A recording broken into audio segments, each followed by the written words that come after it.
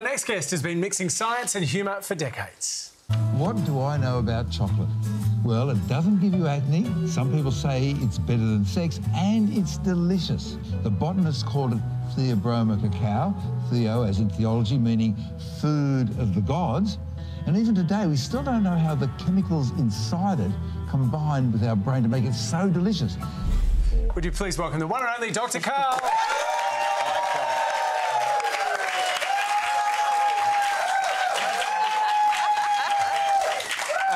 Dr Karl, Sam just got so excited telling me that he didn't think Albo should get married while he was PM that he actually spat on me. Yeah, I didn't mean to. Is there a reason that we salivate when we get excited like that? Firstly, speaking is the most complicated thing that a human can do in terms of a muscular activity. Especially which is why babies take so long to get there. And you'll see an example of that when people are concentrating and they stick their tongue out of their mouth. Yeah. Yeah, right. So what happens is that your tongue has to do really complicated gymnastics all the time while you're speaking, and also when in between not to get bitten.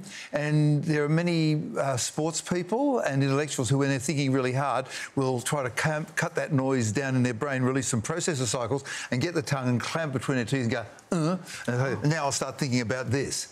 So getting back to coming up with saliva, talking is so complicated that you don't necessarily control how much saliva you got, and you sort of splurt if it happens to be generated a lot. So were you generating a lot of saliva? Were you very passionate about this? I was very passionate, and I also want to say, Hamish, what he said, OK? That's exactly what happened, OK? You can make yourself salivate with a lemon.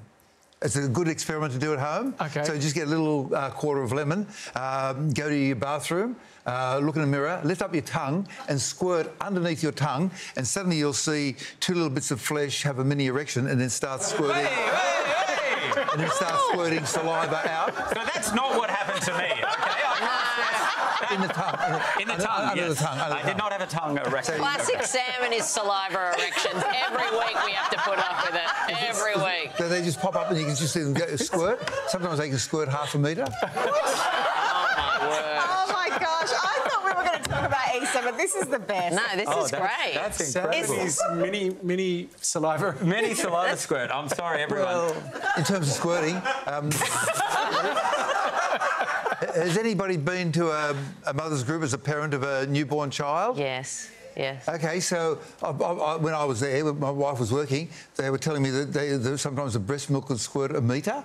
Wow. I've not tried. I didn't give it a try. So you're just about ready to go and the baby cries and then the oxytocin kicks in, the muscles contract, squirt. Oh, my. I'm not aware of this. I don't think the word squirt's ever been said. I know, but I'm loving it. Is some of this going to be in your experimental comedy show that you're doing in Sydney? Is some of this kind of squirting gear?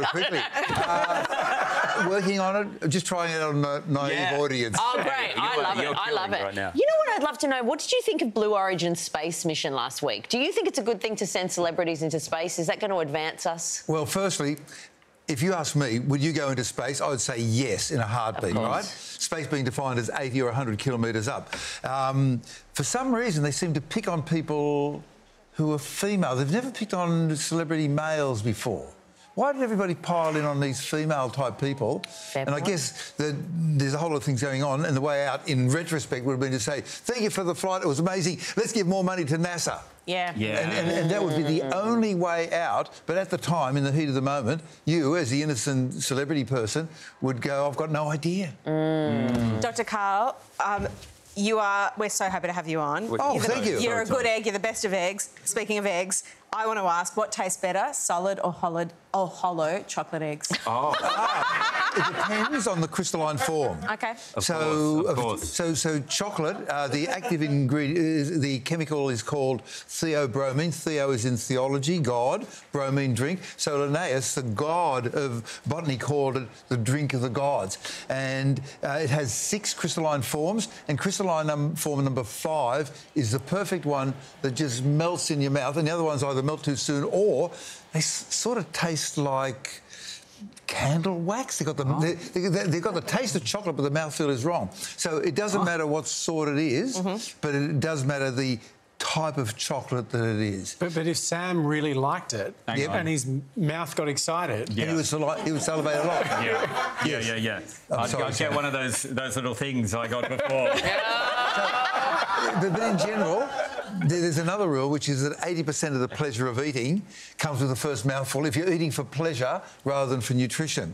So in that case, you don't need much, you just need that first mouthful, so the hollow egg would be good from that point of view. There you are. I love it. If you, like us, could listen to Dr Karl talk all night long, then head to our website for more info, the tickets to Dr Karl's experimental comedy show. Would you please thank the brilliant...